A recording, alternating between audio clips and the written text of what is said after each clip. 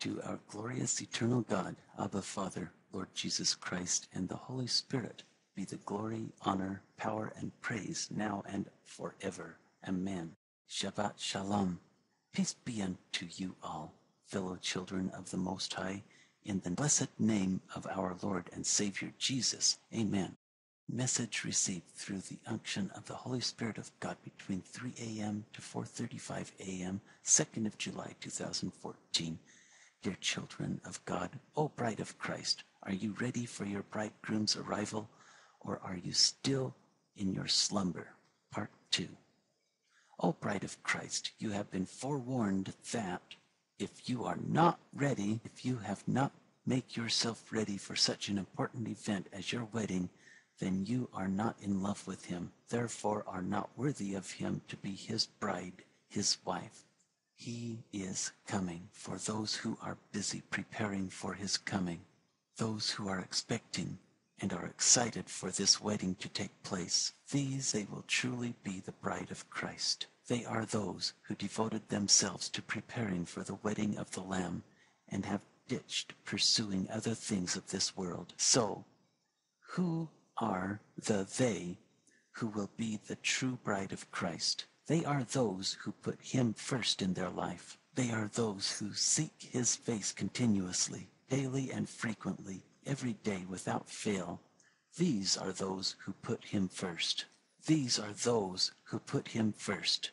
They who put him on the highest pedestal of their life. They are those who exalt him in their life and surrendered themselves totally unto him without reservation. They are those who have no time for other things of this world. They are those who carry out his commandments. They are those who walk in his holy statutes and observe his holy precepts strictly.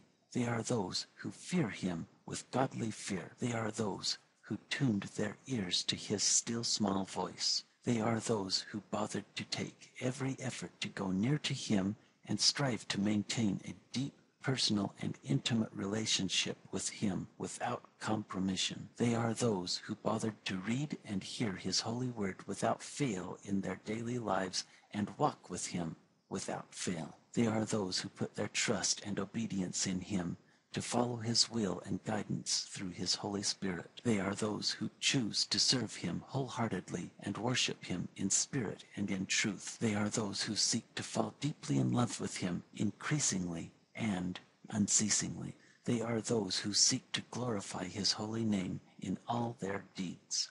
They are those who live by his example and are willing to bear testimonies of him and for him at every opportunity. They are those whose lips do not fail to praise him, honor him, and glorify him always at soul level. They are those who would sacrifice themselves for him.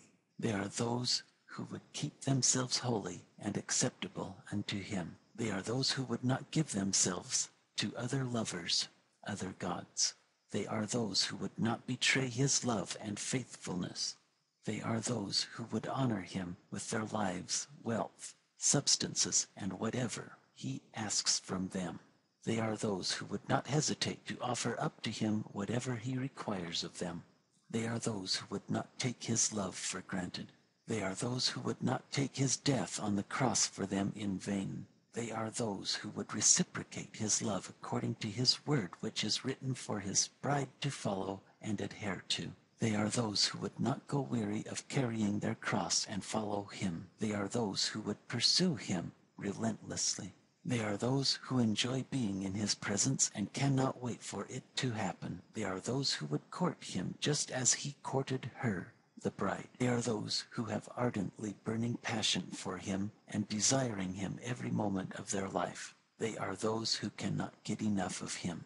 They are those who yearn for him, thirst and hunger after him continuously. They are those who think of him day and night. They are those who immerse themselves continuously in his holy word and in his holy presence consistently. They are those who are mindful as to whether he is pleased with them or not. They are those who are constantly checking with him how his assessment on them. They are those who are mindful not to defile their wedding gown with spots and wrinkles. They are those who would offer up to him the first fruits of their life. They are those who seek to live up to his standard and expectations. They are those who are constantly washed in his holy blood, soaked in his glorious light, and bask in his divine love. They are those who seek to romance with him in constant fellowship and in communication constantly and consistently without fail. They are those who do not fail to ensure that their lamp is always filled with his holy oil, and their flame of passion for the bridegroom burning vigorously and ardently without fail. They are those who wait patiently and vigilantly, watching for his arrival constantly, without feeling discouraged or weary. They are those who would persevere and press on unto his coming. They are those who would give up the pleasure of worldly lifestyle for his sake. They are those who take the divine betrothal seriously and have refused to be enticed by the seduction of other lovers, other gods.